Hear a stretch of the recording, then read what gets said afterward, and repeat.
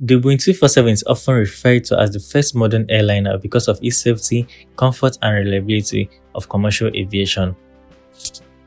In 1933, on February 8, the Boeing 247 was taken into the air, and the development team was headed by Chief Engineer Saint-Monty Munier with the philosophy of minimizing cost while maximizing speed. Hello aviation enthusiasts, today we are taking a trip back to the 1930s, a time when aviation was on the verge of incredible innovation. And at the heart of it all, the Boeing 247. This plane is often considered as the first modern airliner, paving the way for aircraft we see today. But there's a lot more to it than just a fancy title. Let's dive into the fascinating story and legacy of the Boeing 247, an aircraft that changed the game. Back in 1931, disaster struck when a TWA Fokker F-10 crashed, leading to some tough questions about aircraft safety. The crash exposed the risks of wooden airframes, prompting stricter regulations and pushing manufacturers to rethink airplanes' design. Boeing answered this call with the Boeing 247, the world's first all-metal airliner. This plane wasn't just built to fly, it was built to dominate the skies, and guys, we are going to look at that in a bit. Released in 1933, the Boeing 247 came packed with innovations never seen before. Picture this: a retractable landing gear, a twin-engine design, and get this, an autopilot system. Wow! And you know what? Cabin air conditioning was even introduced for the first time, and vibration noise was lower than other aircraft of its time period. The Boeing 247 was built for speed, safety, and comfort, powered by two Pratt & Whitney Arrow 1340 engines. These beasts delivered 500 horsepower each, allowing it to cruise at speedy 180 miles per hour with 10 passengers on board. And for its time, this was cutting-edge technology thanks to the development team, which was headed by Chief Engineer Saint-Monty Munier with the philosophy of minimizing cost while maximizing speed. Well guys, here is where it gets interesting. Boeing's innovation could have dominated the market, but they made a very critical decision. United Airlines was the primary operator of the Boeing 247, and because it was far superior to previous aircraft, other airliners, including TWA, were eager to purchase it to stay competitive.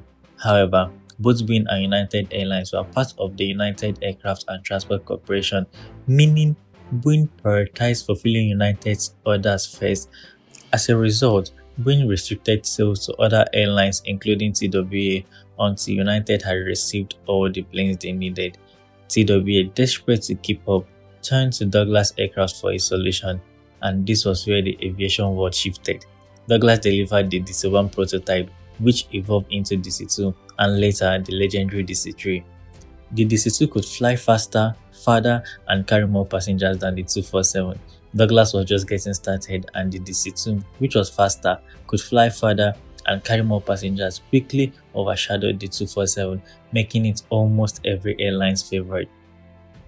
And by the end of 1934, almost every major US airline had shifted to the DC-2, leaving the Boeing 247 behind. That decision to limit the 247 sales haunted Boeing for years.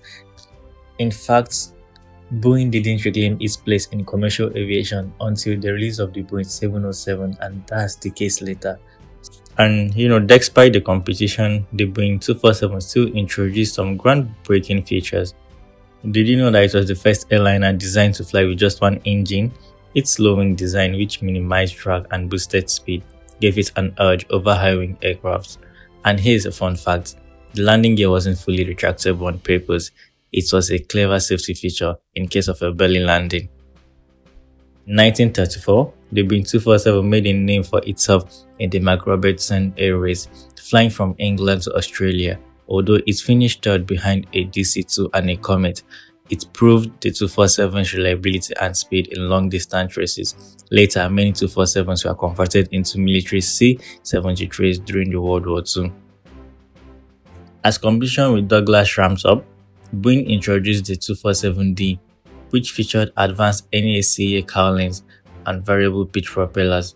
These upgrades boosted its speed from 182 miles per hour to over 200 miles per hour. However, despite this improvement, the 247 couldn't keep pace with the DC-2 and the DC-3's dominance. Though Boeing only built 75 of these aircraft, the 247's influence on aviation was undeniable. It introduced features that would become standard for decades. However, it wasn't until the introduction of the Boeing 707 that Boeing reclaims its dominance in the commercial aviation market. In the meantime, Douglas soared ahead with their DC models, leaving a lasting mark on aviation. Now, we all know that the DC-3 became the reigning champion in the skies, reshaping commercial aviation forever. But don't let the DC-3's dominance overshadow the innovations that came from the Boeing 247. Why it didn't take the crown in the long run. The 247 was a trailblazer in its own. It may have been outpaced by its competition, but this aircraft was packed with revolutionary features that were truly ahead of its time.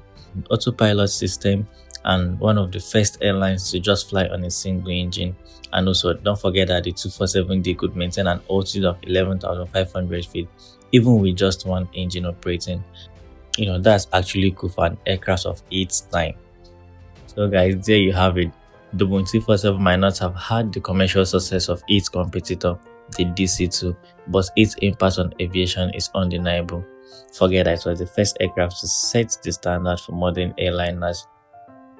If you learn about the Boeing 247, hit the like button and share your thoughts in the comments below. Also, let me know about the aircraft you would want to see next. And guys, remember that this channel is a community for all of us aviation lovers.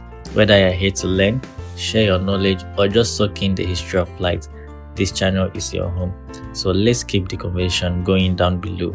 See you in the next video.